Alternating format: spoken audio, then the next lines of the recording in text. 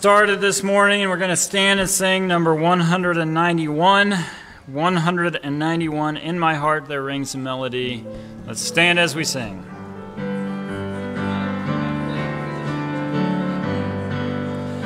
I have a song that Jesus gave me. It was sent from heaven above. There never was a sweeter melody.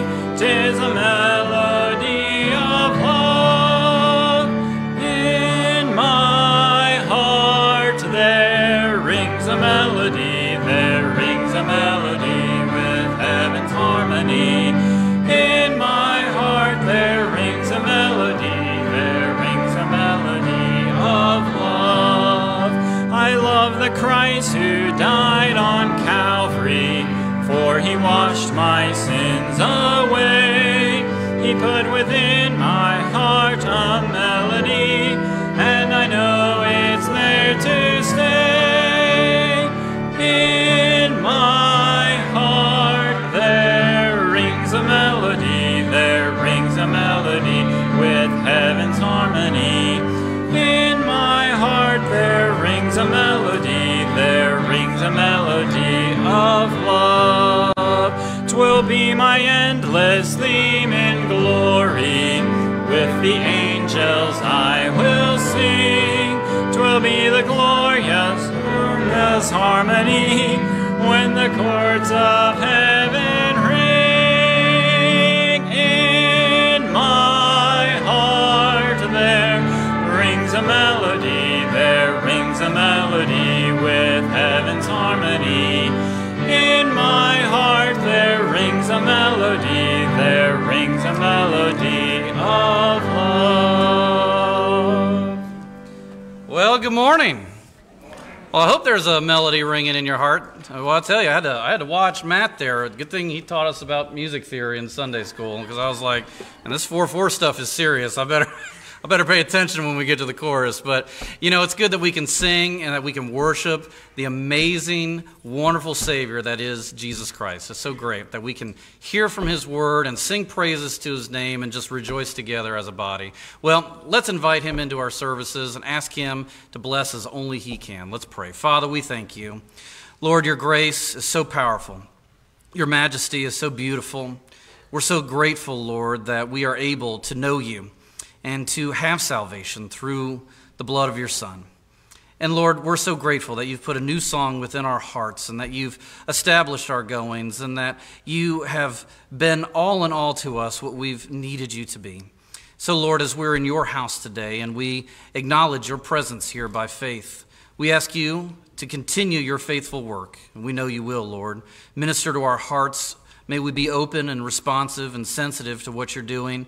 And Lord, above all things, receive our praise, for you are worthy to be praised for your greatness. And we pray this in Jesus' name. Amen. Well, hey, when we all get to heaven, it's going to be a great day. Amen. Well, let's sing about it. Page 56, brother, you come and lead us. Page 56, When We All Get to Heaven.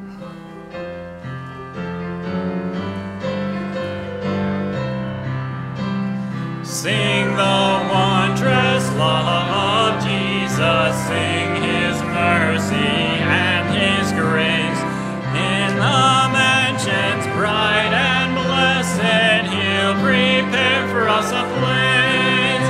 When we all get to heaven, what a day of rejoicing that will be. When we all see Jesus, we'll sing and shout the victory. While we walk the pilgrim pathway, clouds will overspread the sky. But when traveling days are over, not a shadow, not a sigh. When we all get to heaven, what a day of rejoicing that will be. When we all see Jesus, we'll sing and shout the victory.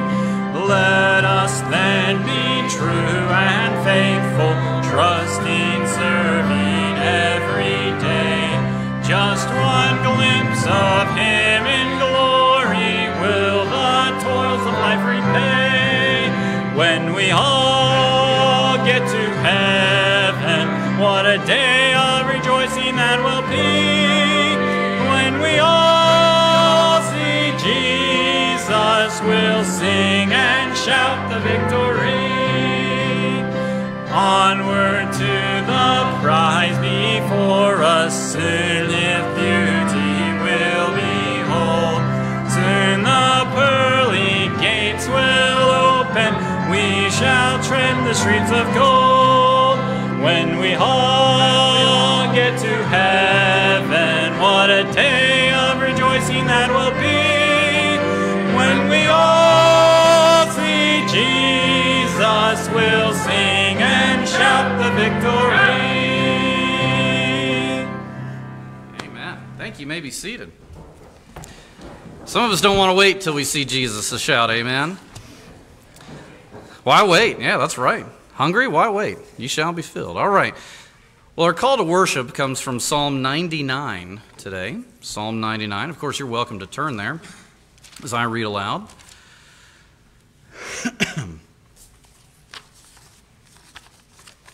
Psalm 99.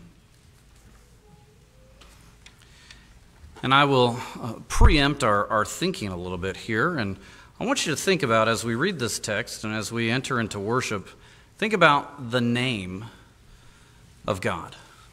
The name above all names, the name of Jesus Christ, the amazing power that is in his name. And I've been so intrigued as I've studied the Psalms in preparation for our Wednesday night Bible studies, just how many times the Psalms have been used as a springboard for New Testament preaching and teaching. As we go through the book of Acts, we'll see that certainly more and more. But don't just look at these as quote-unquote Old Testament scriptures. The beauty of the Lord's name comes through in Psalm 99, and that doesn't matter what period of time you find yourself in. So Psalm 99 reads like this: The Lord reigneth, let the people tremble. He sitteth between the cherubims, let the earth be moved. The Lord is great in Zion, and he is high above all the people. Let them praise thy great and terrible name, for it is holy. The king's strength also loveth judgment. Thou dost establish equity. Thou executest judgment and righteousness in Jacob. Exalt ye the Lord our God, and worship at his footstool, for he is holy. Moses and Aaron among his priests, and Samuel among them that call upon his name, they called upon the Lord, and he answered them. He spake unto them in the cloudy pillar. They kept his testimonies and the ordinance that he gave them. Thou answerest them, O Lord our God. Thou wast a God that forgavest them, though thou tookest vengeance of their inventions. Exalt the Lord our God, and worship at his holy hill, for the Lord our God is holy. The name of the Lord and his very holiness cannot be separated. He is who he is, and his name is an aspect of who he is. You know, I have 4 beautiful children, and I'm so thankful for that. And my wife and I, we named them.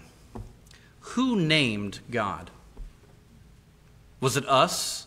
Through our language, did we come up with names to identify God? No. He revealed his name to us.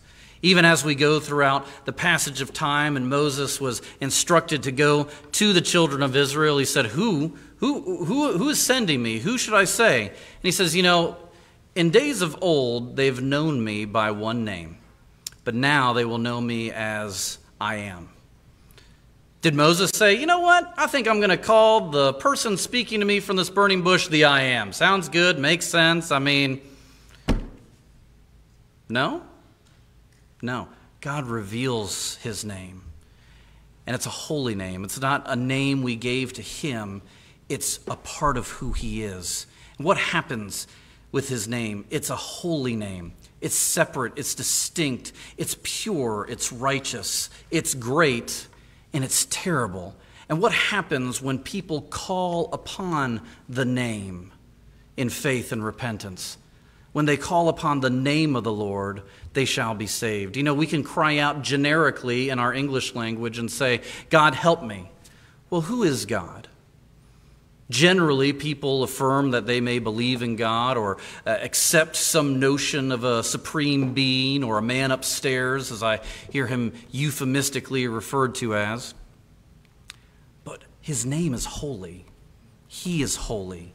And when we call upon his name, the name is something that we can hold on to. It's a handle on his holiness. It's something tangible that reveals who he is. Jesus isn't just another name among the names that we have here.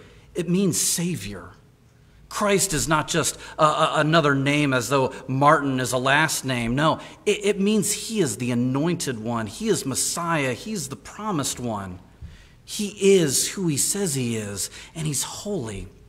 And when we think about just his name, even if we were to just let all that we know about God, everything else, fade into the background and just think about his name, we would have enough to drive us to our knees and say, I will worship at his holy hill. I will worship at his footstool, and I will come and humble myself and call upon that name. I will exalt the Lord our God. He's worthy of our worship. So our call to worship starts with his name. We call upon his name, and guess what happens when we call upon the beautiful name of Jesus? Well, the text tells us he answers us.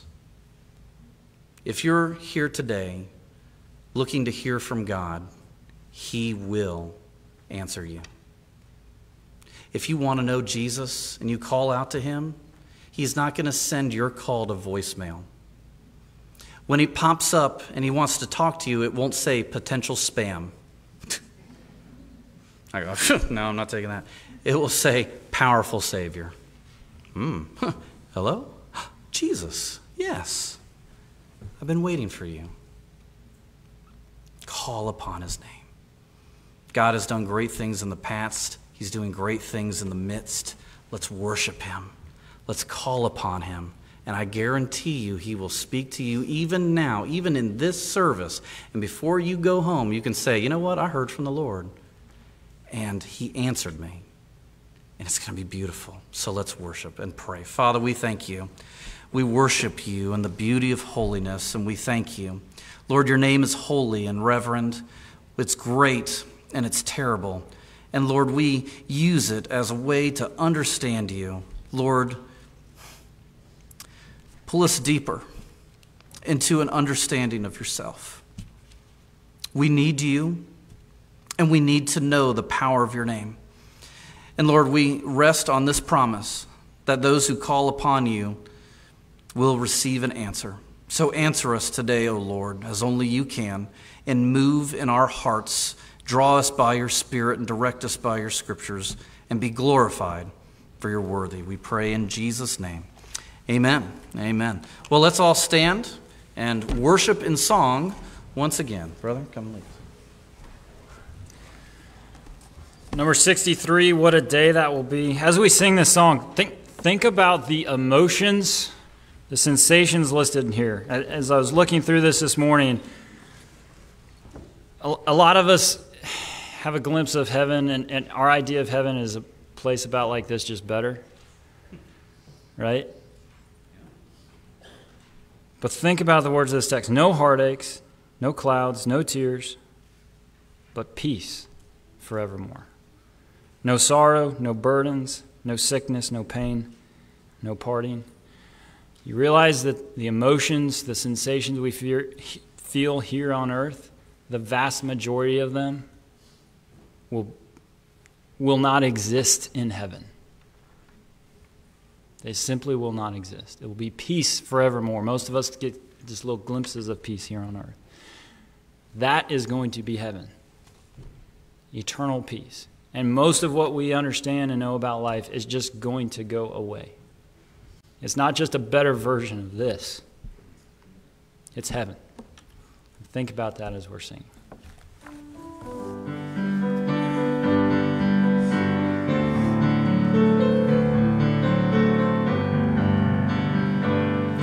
There is come a day when no heartache shall come, no more clouds in the sky, no more tears to dim the eye. All is peace forevermore on that happy golden shore. What a day, glorious day that will be. What a day that will be when my Jesus I shall see. When I look upon his face, the one who saved me by his grace. When he takes me by the hand and leads me through the promised land. What a day, glorious day that will be. Take a few moments to greet those around you.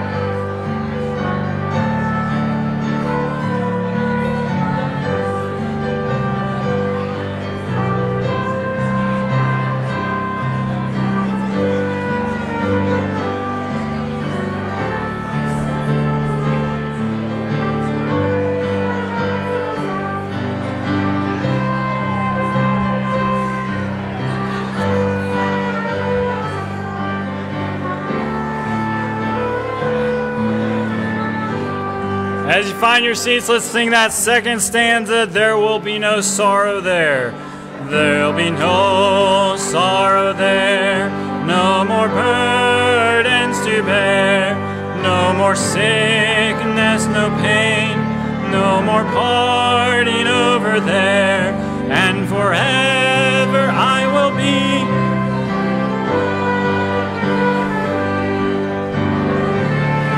glorious day that will be.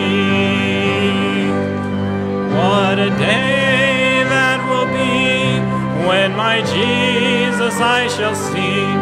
When I look upon his face, the one who saved me by his grace.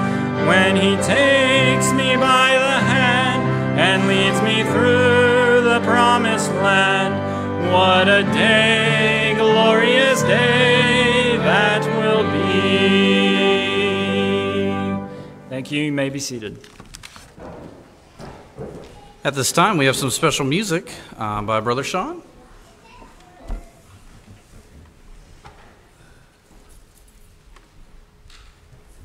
I'll be singing a song called Love Lifted Me. It's on page 173 of your hymn book if you wish to follow along. If you weren't here this morning for Pastor's sermon here, I encourage you to go back to Facebook and listen to his sermon from the 9 o'clock sermon. I'm just going to read the passage that was the primary text from this morning. And it's amazing how I wasn't originally planning on singing today, but the theme works together perfectly. Romans 8, verse 35. Who shall separate us from the love of Christ? Shall tribulation, or distress, or persecution, or famine, or nakedness, or peril, or sword? As it is written, for thy sake we are killed all the day long. We are accounted as sheep for the slaughter.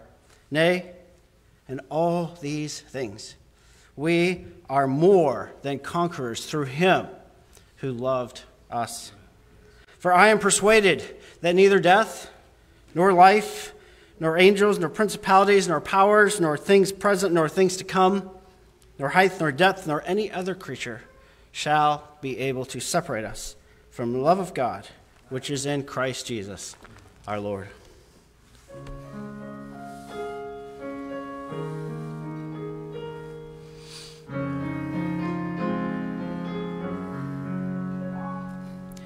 I was sinking deep in sin, far from the peaceful shore, very deeply stained within, sinking to rise no more. But the master of the sea heard my despairing cry, from the waters lifted me, now safe am I. Love lifted me when nothing else could help. Love lifted me out of my sin, now safe in him, love lifted me. Souls in danger, look above. Jesus completely saves. He will lift you by his love out of the angry waves. He's the master of the sea. Billows his will obey. He, your Savior, wants to be saved today. Love lifted me when nothing else could help. Love lifted me out of my sin, now safe in him, love lifted me.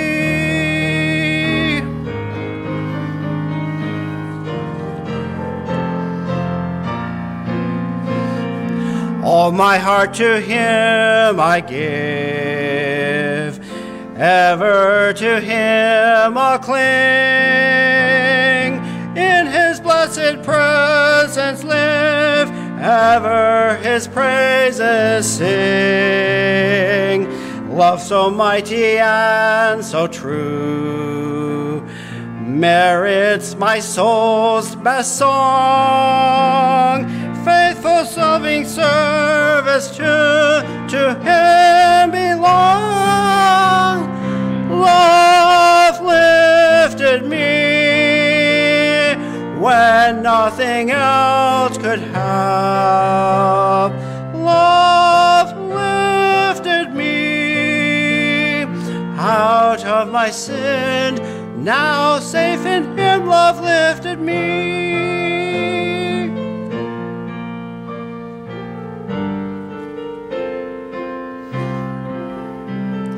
Love lifted me out of my sin, now safe in him, love lifted me.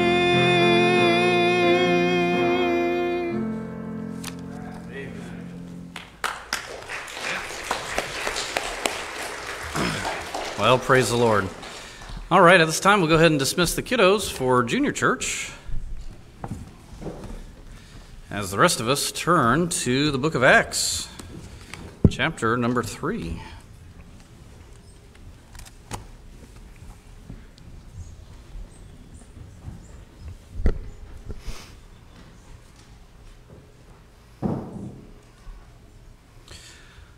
Well, we continue in our series here through the book of Acts, and how the church is on fire. And please, that is metaphor, okay? That is the Holy Spirit's fire coming down and filling the church. And we've been looking at what a spirit-filled church is committed to. And here we're going to see what the Spirit-filled church imparts. And so we're going to read the first 10 verses of Acts chapter 3 here. And we're going to see how, I think most importantly, how the Spirit-filled church imparts what it does. So let's begin reading. Verse 1. Now Peter and John went up together into the temple at the hour of prayer, being the 9th hour. And a certain man lame from his mother's womb was carried, whom they laid daily at the gate of the temple, which is called Beautiful, to ask alms of them that entered into the temple, who seeing Peter and John about to go into the temple, and asked an alms. And Peter, fastening his eyes upon him with John, said, Look on us. And he gave heed unto them, expecting to receive something of them. Then Peter said, Silver and gold have I none, but such as I have give I thee. In the name of Jesus Christ of Nazareth, rise up and walk. And he took him by the right hand and lifted him up, and immediately his feet and ankle bones received strength. And he, leaping up, stood and walked and entered with them into the temple, walking and leaping and praising God. And all the people saw him walking and praising God, and they knew that it was he which sat for alms at the Beautiful gate of the temple, and they were filled with wonder and amazement at that which had happened unto him. And the name of my sermon this morning is the amazing power of Jesus' name. Whew. Let's pray. Father, we thank you. Lord, truly your name is amazing, and your power is beyond comprehension. But Lord, do help us to understand this text. And as we offer this time as an opportunity for worship, I pray that we will yield ourselves to your Spirit, that we will be attentive unto the text and its implications, and give us wisdom as we make application to our lives, that you may be glorified and we may honor your word. We pray in Jesus' name. Amen. The emphasis in Acts chapter 3 and 4 is on the name of the Lord Jesus Christ, as we will see over and over again as we go through these chapters. And now a name, of course, implies much more than just identification. It carries with it authority, it carries reputation, and in some cases it represents power. Now when somebody says, you can use my name, hey, if you're going to see so-and-so, just tell them I sent you, right? I certainly hope that if we use that phrase, that name actually means something. That if you say, hey, Joe sent me down here. Oh, Joe sent you. Okay, great. Or, oh, okay, sure, I'll take care of that. Now, if an order is given in the name of the President of the United States or the Prime Minister of Great Britain, those who receive the order know that they are obligated to obey it. Now, if I were to go down to the White House or 10 Downing Street, which is where the Prime Minister is, if I could even get in to either of those two places, right? Nobody, and I mean nobody, would give much attention when Joe Martin comes and sits behind the Oval Office. I think I would be not so nicely escorted out. Not all of us are so privy to get pictures and lauded with honor by the president. I'm just another taxpayer. My name has no official authority, none whatsoever. But the name of Jesus Christ has all authority, because he is the Son of God. He said, all power is given unto me. Where? In heaven? Anywhere else? And in earth. And the disciples are starting to come into a fuller realization of just how authoritative that name is. And mark it down. The great concern for these first Christians was the name of Jesus Christ, God's Son, and that his name would be glorified. And believers today should have that same concern, that the name of Jesus Christ is glorified. Now, throughout these chapters, you'll see 3 stages, all right? Don't worry, we're not going through all 3 stages today. You're welcome. But I will say this, each stage reveals something wonderful about the name of Jesus Christ. Now, the first stage that we will examine today is in the text that we read, chapter 3, verses 1 through 10. And the story is about Jesus' name healing a lame man. And guess what? The story begins like this in verse 1. Now Peter and John went up together into the temple at the hour of prayer, being the 9th hour. Now, as we approach the text, I want us to understand a few cultural practices that we need to keep in mind in order to appropriately come to an understanding of the text. The believers here are still attached to the temple. They were going to the temple, and they were still attached to the traditional hours of prayer. And you can read about this in Psalm 55, verse 17, Daniel chapter 6, Acts chapter 10, a little bit further. But keep in mind, overall, the first 10 chapters of the book of Acts are describing a gradual transition from Israel to the Gentiles. Now, I'm coining a phrase here, from Jewish Christianity, okay, to one body Christianity that encompasses both Jews and Gentiles. It took several years. This is not a criticism, it's just the reality. It just took several years for the Jewish believers to really understand the place of the Gentiles in God's program. It just didn't make a lot of sense. In fact, they had councils and meetings and discussions and all sorts of stuff, right? And this understanding didn't come without its conflicts.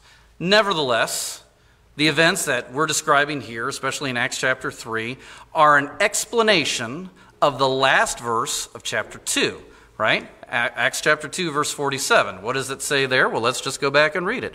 Praising God and having favor with all the people. And the Lord added to the church daily such as should be saved. If you got to the end of that chapter and said, well, boy, how did that happen? Chapter 3. That's where it all starts. This shows how the Lord added to his church daily. Now, what you see here, because remember, the church of Acts chapter 2 is filled with the Spirit. So what you have in Acts chapter 3 is the Spirit-filled church in action, right? And that church still remains a model for what Spirit-filled churches today will both do and be. Now, let's talk about two Spirit-filled believers mentioned here in our passage. Who are the two apostles that are mentioned?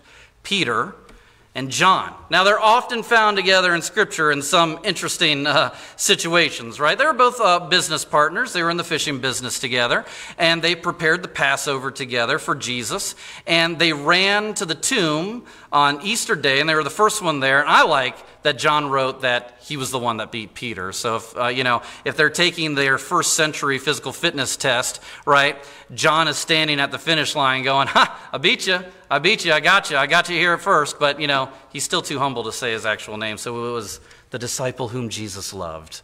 Why? Because he can run faster than Peter. But anyways, even later on, we'll see in Acts chapter 8 that these two guys are together again, ministering to the Samaritans that just believed on Jesus. So these two guys, they are close, they're joined, they're often seen together in ministry. But what's different now about Peter and John in the book of Acts that's different than the Peter and John in the Gospels? Well, now they're filled with the Spirit. The Spirit has come down, it's filled the believers, and they're no longer competing with each other. They're no longer saying, you know what, I should have the best spot next to Jesus. No, I should. All right, let's just go talk to him. In fact, I'm going to go get, John and James get their mom to come over and be like, hey, Jesus, my boys really want the best spots in the kingdom of heaven. Is there something you could do about that? No. But now, you have such a wonderful example of what unity looks like between two guys that used to be super competitive. And it reminds us of Psalm 133, verse 1, right? Behold how good and how pleasant it is for brethren to dwell together in unity. It's a great example of how the Holy Spirit unites us, all of us, to work cooperatively and not competitively. For us to work together and strive together, not for the sake of our own kingdom building, but for the sake of the gospel, as Paul commended in Philippians chapter 1 and verse 27. Now, the story continues. Now we know a little bit of background on Peter and John. Let's see how the story continues to unfold. Verse 2. And a certain man, lame from his mother's womb, was carried, whom they laid daily at the gate of the temple, which is called Beautiful, to ask alms of them that entered into the temple. So here, real quick, we find out that there's a beggar who's carried on a litter, right? And this guy has been crippled for life. From his mother's womb, he's always been a cripple. That means he's never, ever taken a step in his life. His whole life, he's had to be carried everywhere. And on this day, just like many, many other days, he's carried to the Beautiful Gate. And by the way, that gate is appropriately named. Of the 9 gates that are all around the court of the Gentiles that lead into the temple itself, this one was by far the most spectacular. It was covered with opulent Corinthian bronze. And it was the light, when the light of the Easter morning hit this, it just shone. It looked like gold. In fact, even though it was bronze and other gates were silver-plated or gold-plated, this one was prized as the most valuable, right? All right, if the temple got knocked down and they decided to put this gate on eBay, it would go for the most amount of money, okay? Or Facebook Marketplace, all right? I'm sure they would cross-post. Anyways, some of you are like, oh, I need to cross-post that thing I'm trying to sell. Back on track, back on track. This thing was huge. If you've heard of the first century historian Josephus, he said this thing was 50 cubits high and 40 cubits wide, all right? We're not talking about the gate that goes to your backyard. This thing was massive, and it was so, so valuable. So I say all that because I want you to understand the picture that if you're walking with Peter and John up to this temple, you see this opulent, beautiful gate, and right in front of, that's the backdrop for this beggar. This impotent, lame beggar. And there he is. You're surrounded by beauty, and then there's this guy. But for him, it is the perfect place to solicit funds, right? It's the most advantageous. This guy is going to profit so much, and not to mention, the Jews thought that almsgiving was meritorious. It got him a little insider favor with the Lord, you know what I'm saying? And so all of this is going as far as the beggar plans, but there's a higher sovereignty at place, right? This is a divine encounter. Something, God is going to direct the attention of Peter and John to this man on purpose. Let's continue the story in verses 3 and 4. Who, seeing Peter and John about to go into the temple, asked an alms. And Peter, fastening his eyes upon him with John, said, "Look on us." Now, Peter and John probably had not even come to the gate just yet. This guy sees them, the beggar sees them just a little far off. He catches them in the sight, and probably Peter and John are looking like good prospects, right? They're getting sized up by the beggar, and he goes, you know what? They're Christians. They must be good tippers, right? So, maybe I can get a little bit more money from them. And, I'm sure as they get closer, there's this typical mechanical beggar's wail, right? Where he's just repeated this millions and millions of times. Gentlemen, just a few cents, please, just a few cents. And people typically just walk right on by, but Peter notices this lame man. And let me say this. I believe that the fact that he even noticed is evidence of the Spirit's ministry at work. It doesn't have to spell it out. These are Spirit-filled believers. And I say this, that this is even spectacular, that the Holy Spirit is at work, because we overlook people in general, and we overlook beggars in particular. No doubt, in this scene at the temple, there would be thousands of people near the temple and perhaps even scores of beggars. But Peter and John fastened their eyes on this man. That means they looked purposefully and intently at him. But our modern culture is vastly different. We don't care to give handouts. We don't want to deal with panhandlers. There is no acceptable place for them to be because it always mars our activity and our perspective. I want you to picture this. Follow this story along with me. I want you to picture a married couple. They're heading out to dinner. It's going to be a beautiful night. Not just any dinner. I mean, fine dining. I mean, molto bene. I mean, it's going to be great Italian food. I mean, forget about it, right? It's going to be so good. And this couple, they're out for the evening, and they're in that bougie historic district, right? Where everything is just there, ready for you to indulge in, and it's just going to be great. And boy, let me tell you, what is better than just relaxing, a nice evening out, and you get to just just enjoy the luxuries and a little bit of that fancy lifestyle, maybe even if just for an evening. Well, this couple, they park their car, they walk down the short scenic walk right by the river, and there they go, watching the golden sunset when a voice cracks through the air. Can you have any change, please? And you notice this voice very slightly, but there's a slight lisp because the toothless beggar that's there interrupting your evening is trying to get a few pennies from you. He's lying on his only possessions. You notice very abruptly a foul stench, and you see just how filthy and foul this man really is, having not bathed since, really who knows when, right? And they don't say a word, this couple.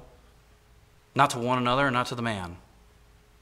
Because in our civilized world, beggars are not worthy. They're not worthy of our attention.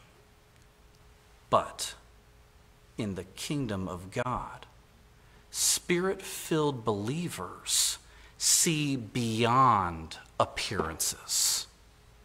They discern what is most important. What's most important? It's not your evening stroll to your fine dining. It's the gospel that this man needs. Here's a sound principle for all of us. Follow the leading of the Holy Spirit when sharing the gospel. Only the Holy Spirit's filling will allow us to look beyond social class, racial differences, or any other barriers to our interactions. Now, this isn't to say that every beggar wants to know Jesus, nor is it to say that every encounter is an opportunity to go full Baptist on someone. I mean, full throttle evangelist. You know the type. But what I'm saying is more important than that. What I'm saying is be filled with the Spirit and the opportunities will become obvious, regardless of social status, regardless of prejudices, and regardless of preferences.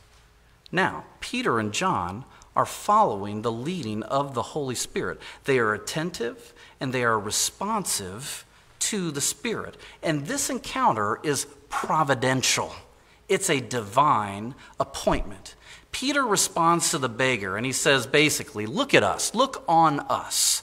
Now, hit the pause button. So you hit the pause button, the little railroad tracks will be right there, right? We'll come back to this in just a second. Right here, where Peter says, look at us. This is a key moment of transition for Peter. I want you to understand why. Because in the grand scheme of things between Acts chapter 2 and Acts chapter 3, Peter moves from being a preacher, preaching his greatest sermon, right? And he becomes a personal worker. Peter was reaching the multitudes, 3,000 people. He's got the bicep burn from baptizing so many people. But now he's ministering to just one poor man. Honestly, we need to hit the pause button on our lives right here as well.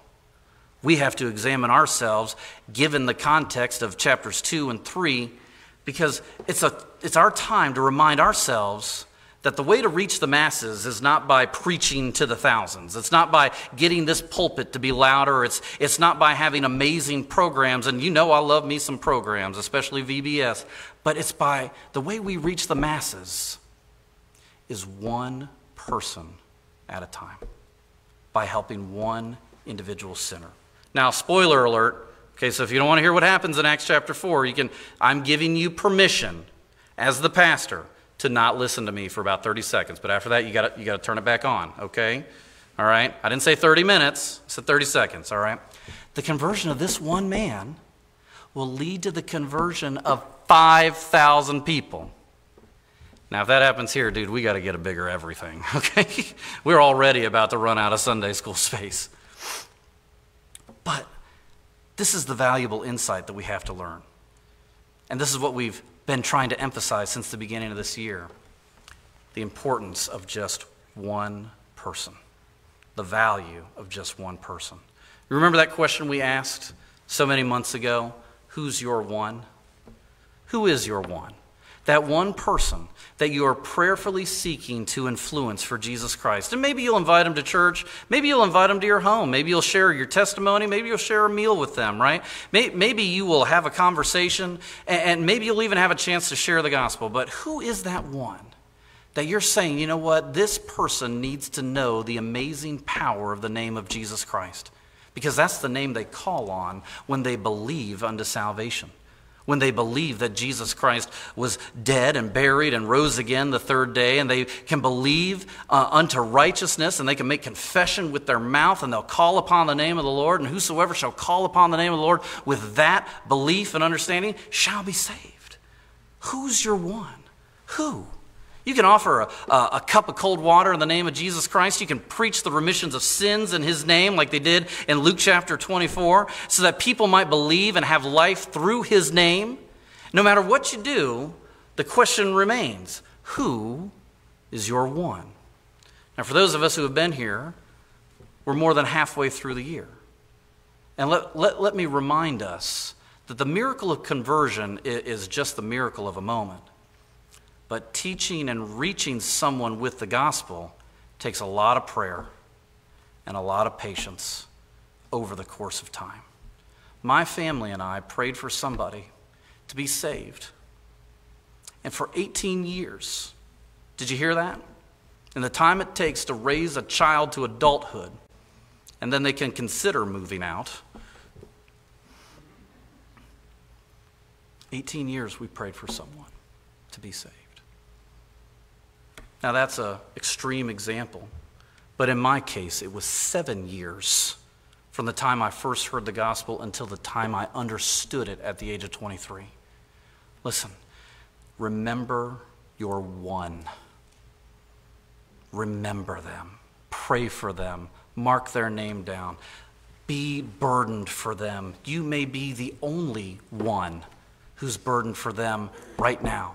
And they may move and move on. And there needs to be somebody else there waiting for them by the sovereignty and providence of God to take the torch and carry that Holy Spirit flame and say, I will be the one that prays for this one.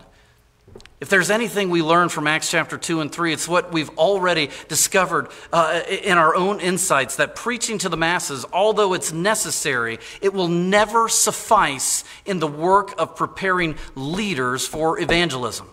It won't suffice. Nor will occasional prayer, nor will training classes for Christian workers.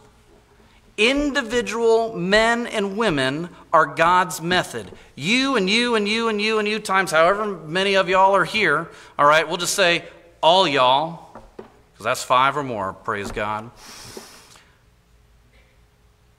All y'all are God's method. I am God's method. There is no other method. I don't care if you use the Romans road or the Corinthian road or the Revelation road. I don't care what road you get on. Just all roads lead to Jesus. But there's no other means to get them there other than us. God's plan for the Great Commission and for discipleship is not something, it is someone. Now look, I'm going to tell you, exciting things are happening here week after week. I'm telling you, it's amazing. I'm thrilled, right? And I can tell you, it was probably very tempting for the Acts chapter 2 church, this early church, to just persevere in their own understanding and acquisition of apostolic doctrine and fellowship and the breaking of bread, and to linger in that Acts 2 experience, right? And to maybe cultivate this mysterious club-like atmosphere, and then maybe even unknowingly, they would just smother the fire of the Spirit with exclusiveness. We are not an exclusive bunch. We aren't. We are inclusive. That means whosoever will, let him come and drink freely. Is there anybody God doesn't want to save? Anybody? The Acts chapter 2 church didn't rest on their laurels. They didn't just enjoy the experience and say, man, that was awesome. Cool. Your house for dinner? All right, cool. All right, we'll do it again next week. Sounds good. They didn't do that. They remained under the reign of the Holy Spirit, and that reign created commitments, and then that commitment led to the expansion of the gospel, and people would be saved and they would experience Jesus Christ, and that's exactly what they wanted. And I'm hoping today that we are not content to just see awesome things happen Sunday after Sunday, but that every day we would say, you know what, I'm not just content with great things happening here, but I want to be someone who is involved personally and directly with the mission of God. I want to be someone right here in my own world, in my own experience, to be someone who contributes to somebody getting saved. Contributing to something great doesn't start with the masses. It starts with one person. And I'm praying, my prayer is that the Holy Spirit will begin to put in our hearts a desire, a longing, a passion, a burden for just one person. Just one person. Who's your one? If you don't have one, let me encourage you to get one. And you know what? We even have little bookmarks out there. You could put down their name, keep it privately, and there's scriptures in there that you could pray that will guide you to help you know how to pray for that one. That's what we want. Because listen, the call to follow Jesus and the call to make disciples are one and the same. They're one and the same. And discipling someone is easy. You know what it is? It's teaching somebody else how to follow Jesus like you follow Jesus in the power of the Holy Spirit. That's all it is. Don't overthink it. Don't be intimidated by it. Don't overcomplicate it. Say, why is this so important? People, real souls are waiting at the end of our obedience to the Great Commission. Real people. Real people. At the end of Peter's attentive response to the Holy Spirit, the beggar was waiting to hear what Peter had to say. Let's read in verses 5 and 6. And he gave heed unto them, that's the beggar, he's listening, expecting to receive something of them. Are we about to receive something? Then Peter said, silver and gold have I none, but such as I have, give I thee.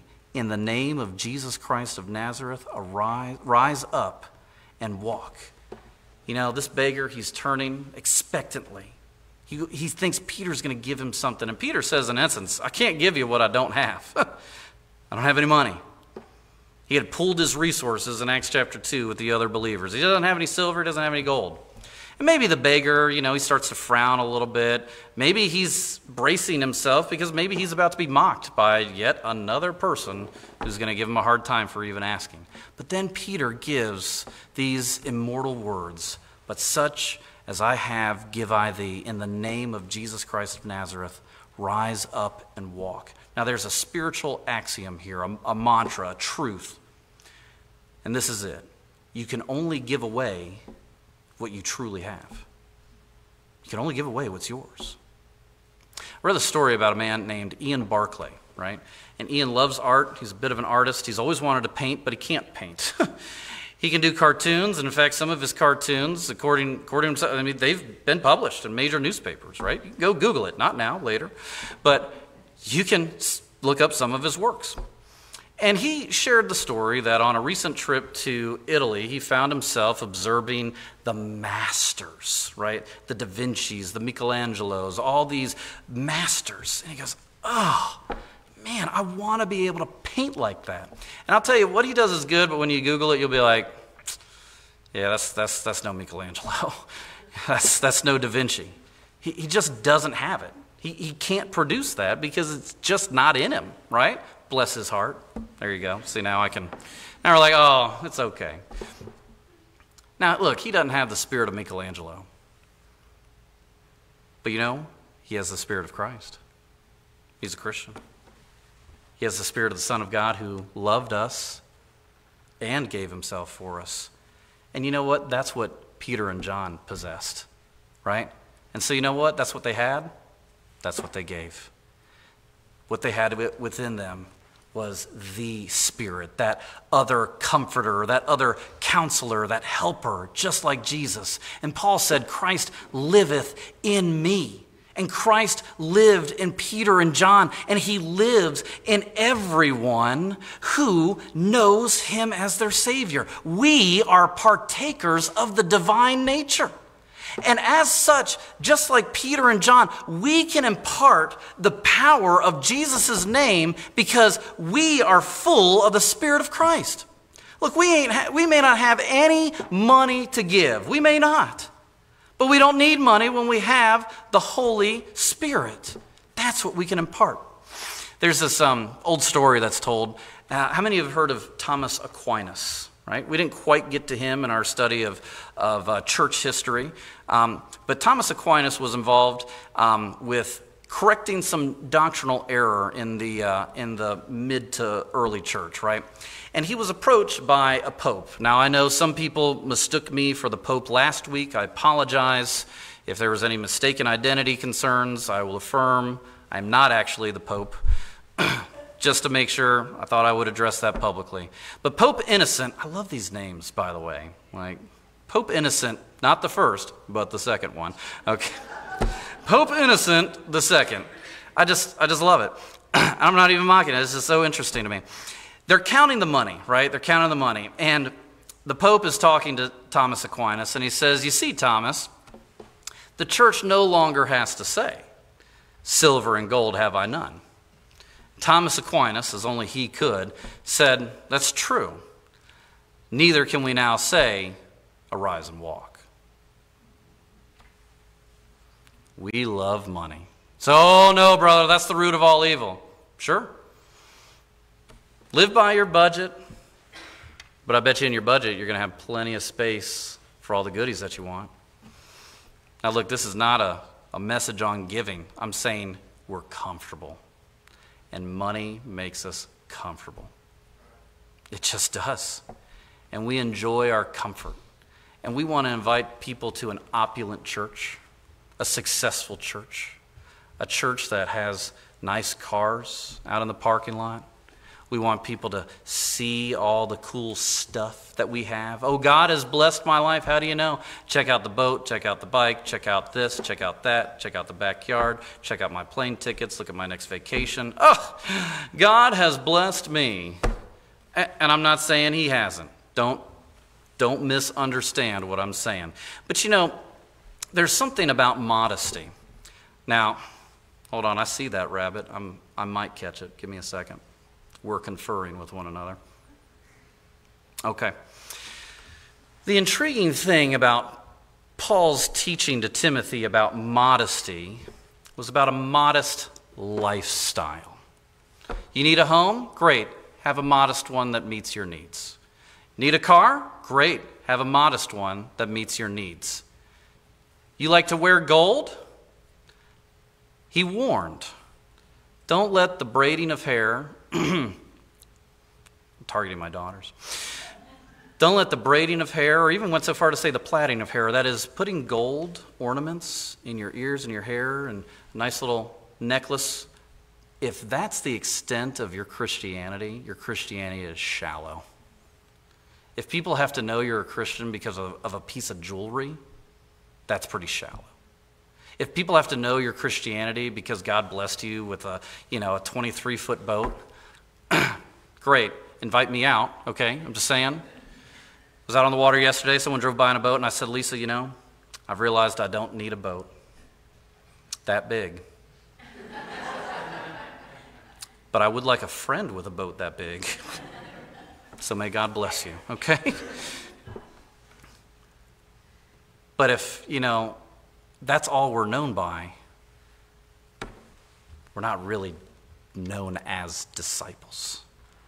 Disciples impart what they have. The Spirit-filled church imparts what it has.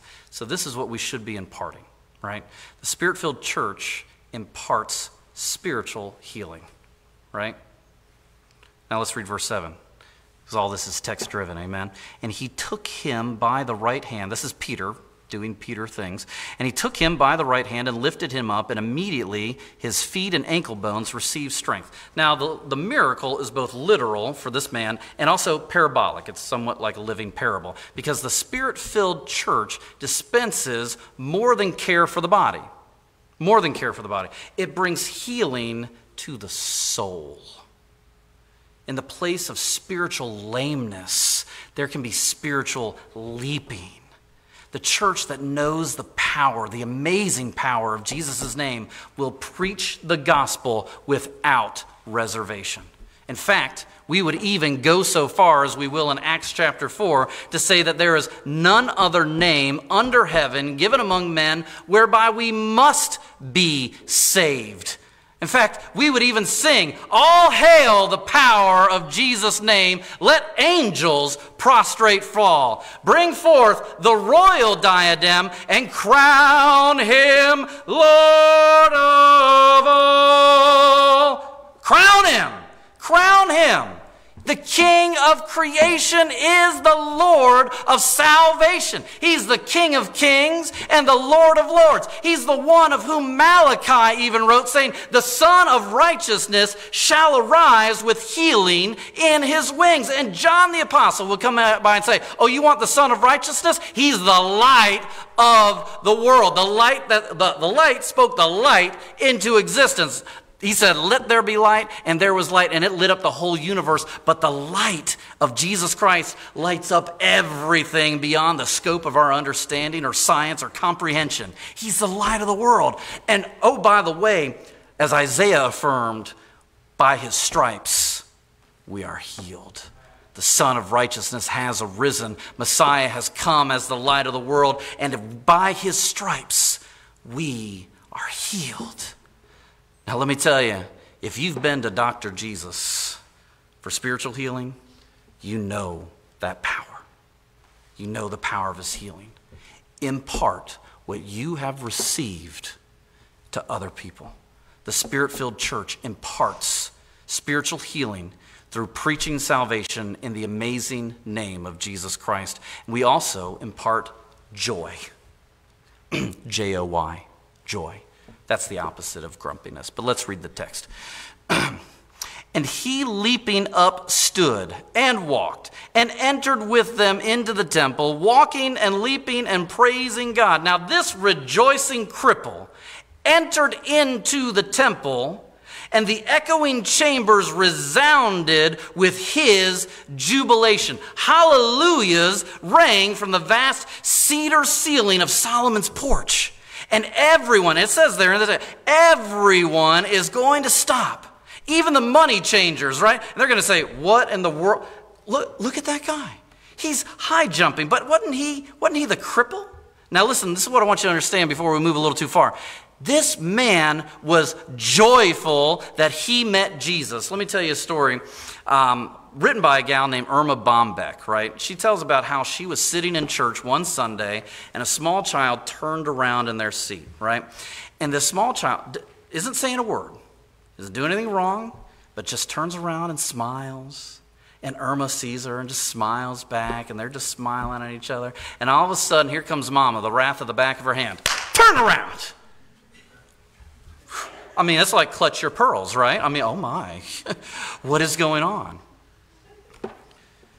And she says, stop that grinning, we're in church.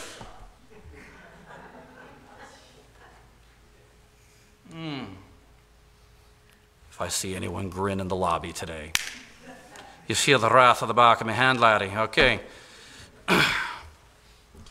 Oh. She concluded, now these are her own words, all right, so that, don't get mad at me, you get mad at Irma, all right? She concluded that some people come to church looking like their deceased rich aunt left everything to the pet hamster. I about died. I was like, oh man, that's great. Now what's the contrast? Spirit-filled believers, the Spirit-filled church overflows with joy. Now, you've probably heard the phrase, fear not, or some variant of that in the text, be not afraid, don't be afraid, fear not. All right, that's in the Bible how many times? It's Facebook famous, right? This is your Facebook theology. 365 times. So if you didn't know, now you know, right? So that means for every day of the year, don't be afraid. Don't fear. You know what appears 2 times for every day in Scripture? Joy. Maybe we should be twice as joyful as we are fearful. And just so we have some Scripture to back that up, has God given us the spirit of fear? No. God hath not given us the spirit of fear, but of power and of joy and of a sound mind. Or power and of love and of sound mind. If he's given us that Holy Spirit, then a fruit of our life, a culture of our life, will be love and, there it is, joy. Joy. And you know what joy is, scripturally speaking? It's not so much an emotion as it is a state of being, which means you can choose to be joyful. What does that choice look like? Well, to be filled with the Spirit, you choose to prayerfully submit and ask for the Spirit's filling, who will infuse our state of being with joy among the other 8 fruit that he desires for us to experience.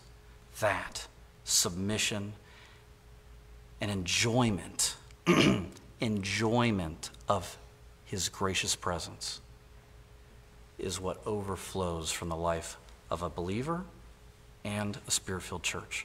Now, this place should be joyous. So let's make that contagious. Now, the last thing that the Holy Spirit imparts is wonder. I would say wonder and amazement. Let's read verses 9 and 10. And all the people saw him walking and praising God, and they knew that it was he which sat for alms at the beautiful gate of the temple, and they were filled with wonder and amazement at that which had happened unto him. Now check it out. The temple regulars, right? The guys that have their seat marked out before they get there, right? Those guys, they could not believe what they were seeing and hearing.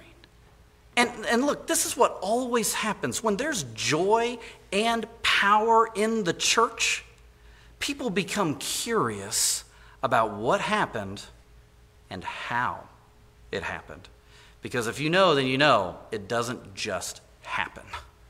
When the Spirit-filled church is filled with the Spirit, when it has the power, when it has the joy of knowing Jesus, then that Spirit-filled church draws the world to itself, and most importantly, to its Savior. That's what matters. The text informs us it was all the people.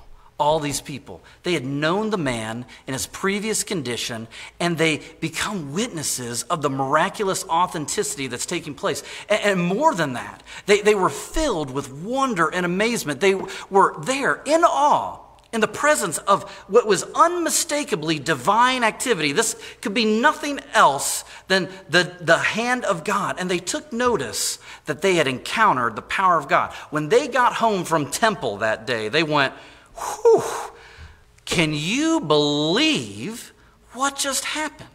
They didn't talk about anything else. Whenever they were breaking bread, they said, wow, that's incredible.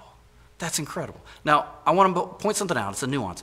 But amazement and wonder don't create faith. They're a byproduct of faith. What we need is God's word to be preached to make sense of what's being seen and experienced. God's word interprets the situations of our lives, and it calls for decision. What are these people who are standing in awe and wonder in Solomon's porch, even the believers, what are they going to do? They have a decision to make based off of all this. Because the Spirit's proclamation of his power is going to lead them to make a decision. And that's where we stand here. A decision stands before all of us. Now, if you feel as though you're being drawn to the powerful name of Jesus Christ, then recognize his amazing power to spiritually heal you of your sins. If you've never experienced that before, come and trust him today. And if you are a disciple, choose to submit to the Lord. Choose to be filled with the Spirit and be the person that imparts what you have. You have joy. You have the spiritual healing and the wonder of who God is, and be used to draw others to Jesus Christ. The great concern of the first Christians was that the name of Jesus Christ would be glorified. And when you're filled with the Spirit, that not only will be your concern as well, but you will see that you impart to others what they need to experience under the name, the amazing name of Jesus Christ himself. So we all stand to our feet.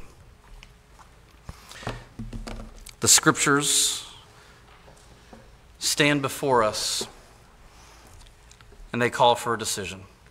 No matter who you are and where you're at, I pray that the Spirit has led you and that you will make a decision to be filled by Him and to impart to this world what is most necessary. As the piano plays, please pray and ask the Lord to help you make this decision.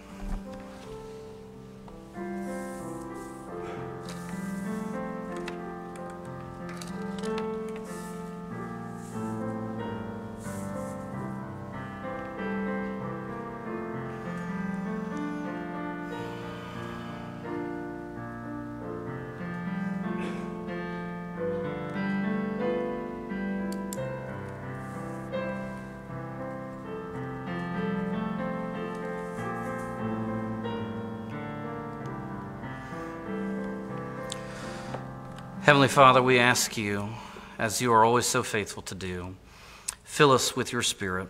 We submit ourselves and we ask you, Lord, to allow us to hear the sweet voice of the Spirit, and Lord, to be used to impart to this world what is so vital for them. And Lord, help us to be joyful and to rejoice and be jubilant, just like this lame man was. And God, minister to our hearts and be glorified as we make decisions. We pray in Jesus' name. Amen. Thank you. You may be seated. Just a few announcements here. The baby shower for Lee and Courtney is coming up in just a few days. It's August 31st, and the address to the Schoenweiss's house is just out there on a little card on the table in the lobby. So if you want to take a picture of that, that would be great, and you can be able to get over there. Now, that's August 31st.